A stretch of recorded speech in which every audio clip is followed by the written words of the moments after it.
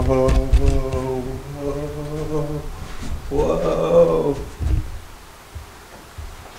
Oh, hi again.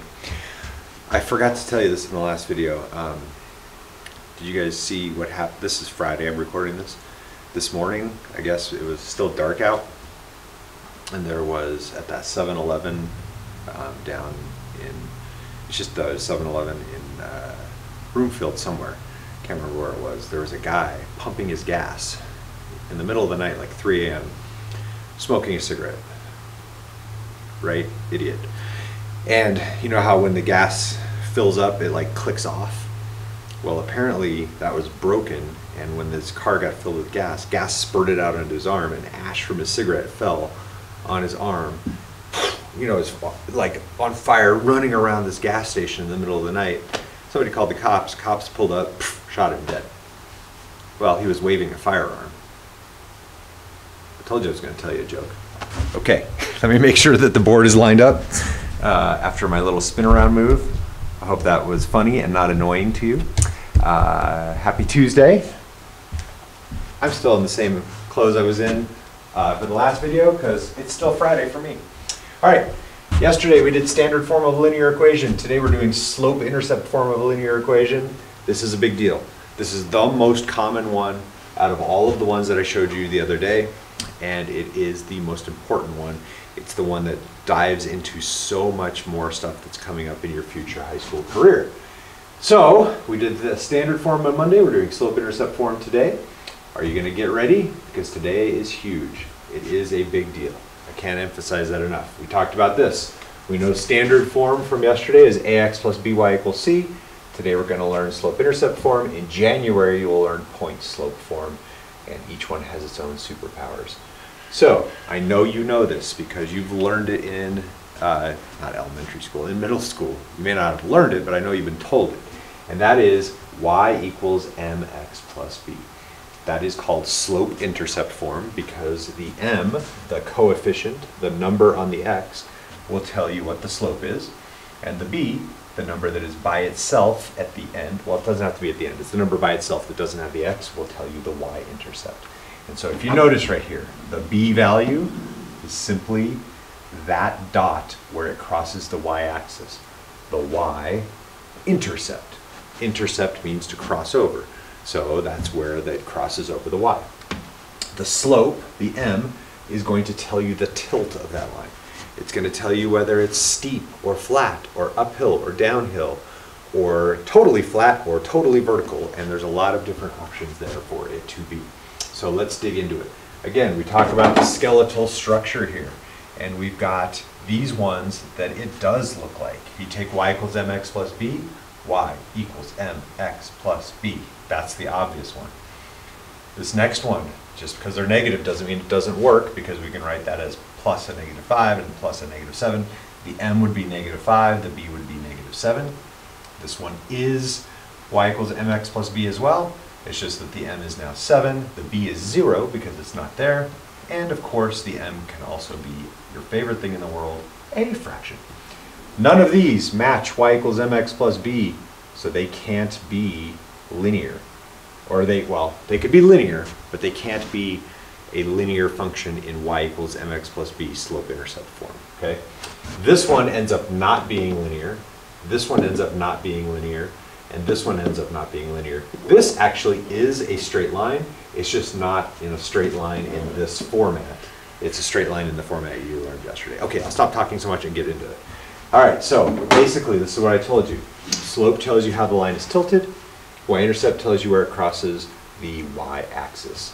And so we're going to actually do this video in 2 parts today because I want to focus just on some of this slope stuff first. So slope is the huge important part of that. And I know you've heard some of these words as well. Slope is using the m as its variable, okay? It's always denoted as rise over run, which can also be noted as change in y over change in x. The reason why rise is change in y is because the y-axis goes like this, and that would be like rising. That would be the y-axis, right? Run would be running, right? And you don't run this way unless you're Spider-Man, you run this way. So you see that. You'll often sometimes also see delta y over delta x. The delta is just a triangle, and it's actually the Greek letter D. And in math and science, it always stands for change in. Okay, so change in y, change in x. You can also get that by going y2 minus y1 and x2 minus x1. And so the picture of it looks like this. You get your rise, which is how much vertical change there is between two dots. You get your run, which is how much horizontal change there is between the two dots. And the big rule to tell whether it's uphill or downhill is you always ride your bike in this direction. So you ride your bike, that I'm always going to talk about, as if you are reading a sentence from left to right. Okay, so rise is uppy downy, run is sidey sidey. And so if you looked at this picture right here, this would be an uphill bike ride. So we know already that the slope has to be positive. We count, find a nice dot and a nice dot, and we count boxes. There are 4 boxes for the rise. There are 1, 2, 3, 4, 5, 6 boxes for the run. So the slope of that one would be 4 over 6. But 4 over 6 is a reducible fraction. If you divide both of those by 2, you get 2/3. So the slope of that line would be 2/3. You don't have to just pick 2 random dots. Your life will be easier if you pick 2 close dots. And so if you notice right here, I didn't have to pick these 2 dots right there. I could have picked this dot and gotten a rise of 2 and a run of 3, which is exactly what we ended up with. So it doesn't matter if you pick close or far away. It's just if you pick far away, you might end up having to reduce your fractions. When I say pick dots, we're talking about picking these lattice points where the line crosses. It can't pick something like this because you're not 100% sure exactly where that is. You have to pick points that are crossing at the lattice points. So on this one, I've already selected a couple. I gave you this one right here and this one right here. We can either go over and down, or we could go down and over. It doesn't matter how you make your stairs. This is 1, 2, 3, and this is 1, 2. So the rise is 3. The run is 2 in this case. But we also know that if we were riding our bike on this hill, we would be going downhill. So it is -3/2. If the line goes and points this way, it's an uphill ride and it's positive slope. If it points this way, it's a downhill ride and it's a negative slope.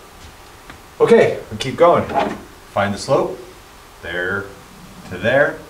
Rise is 2, run is 1, 2, 3, 4, 5. So we're going to put the rise on the top, the run on the bottom, and we realize this is a downhill bike ride, so it's -2/5. This one, I'm going to see if I can pick closer points because those look pretty far away. So I'm going to use this one. Track, track, track. No, no, no, no, no, no, no. There's a nice lattice point. Build my stairs. My stairs are 2 and 3, and so this would be 2 over 3. And again, it's uphill, so we would just keep it as a positive slope. All right. It's kind of easy to build the stairs on a picture. Sometimes you need more work to try to see the stairs in a table. And so what we're going to be doing is going and just looking at this change right here. Since this is the y, these numbers right here are going to be my rise numbers, right? Because y is the rise. So from 20 to 14 is a -6. From 14 to 8 is a -6. From 8 to 2 is a -6. These numbers right here are going to be my run numbers. 4 to 7 is 3.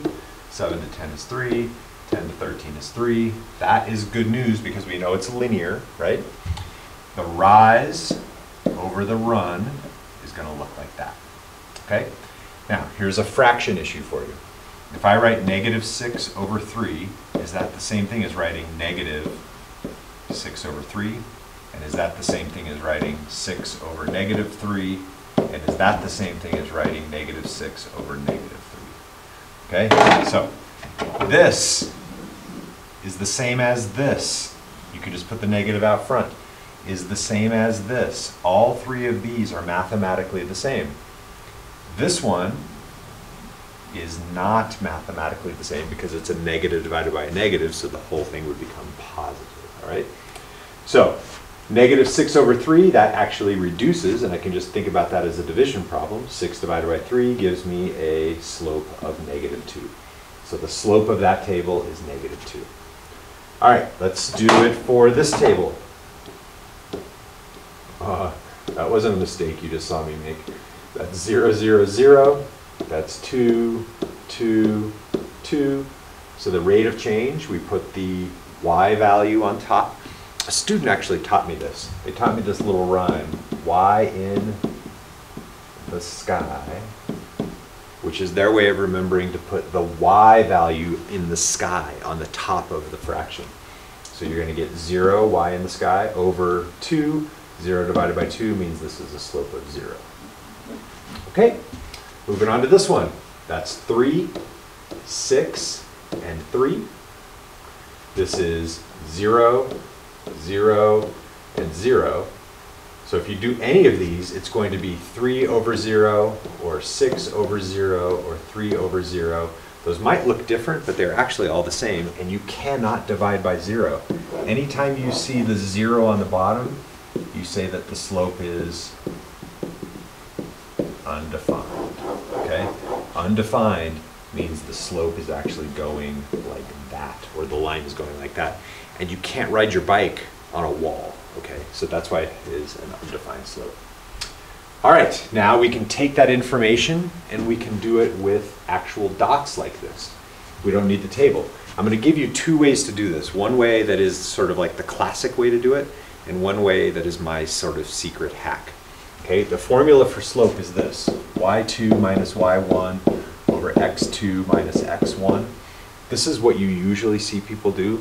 And then you have to realize that this is x1, this is y, I don't know my letters. This one is y1, this is x2, and this is y2. And so you would go y2, which is 9, minus y1, which is 5, over x2, which is negative 3, minus x1, which is 4. 9 minus 5 is 4. Negative 3 minus 4 is negative 7. So that would mean that the slope is negative 4/7. And that's totally fine. But I always felt like that was kind of clunky and it made it hard to track. And some students have a really hard time tracking all of those things and putting them in the right place. So my best advice, if you struggle with that, is just to go like this. Even if you don't struggle with it. I'm the math teacher and this is how I do it. I go x, y, and I go 4, 5, negative 3, 9. I just put them in a table, and then it just turns into one of these problems, which is way easier for my brain. From 5 to 9 is 4. From 4 to negative 3 is negative 7. I put the y in the sky, and I get 4 over negative 7, which again matches this. It's your choice. I don't care how you do it. Just get the right answer, okay? I'm going to do this one with the table trick. Negative 2, negative 1, negative 5, 4. It is 5 up to go from negative 1 to 4. It is 3 down to go from negative 2 down to negative 5. If I put the y in the sky, I get that. You can write it like that. That's not typically how we write it, with the negative just on the bottom. We usually write it with the negative just out front of the whole thing, like that. Okay, so here we go. If the line goes up, it's a positive slope. If the line goes down, it's a negative slope. If it's a flat line horizontal, it's always going to have a slope of 0. And if the line goes vertical like that, then it's called no m. It's not even in y equals mx plus b, and we say that the slope is undefined. Okay? This right here would be an amazing thing to write in your toolkit, along with maybe some of those prior examples. All right, we're going to graph some in the next video. Thank you for paying attention.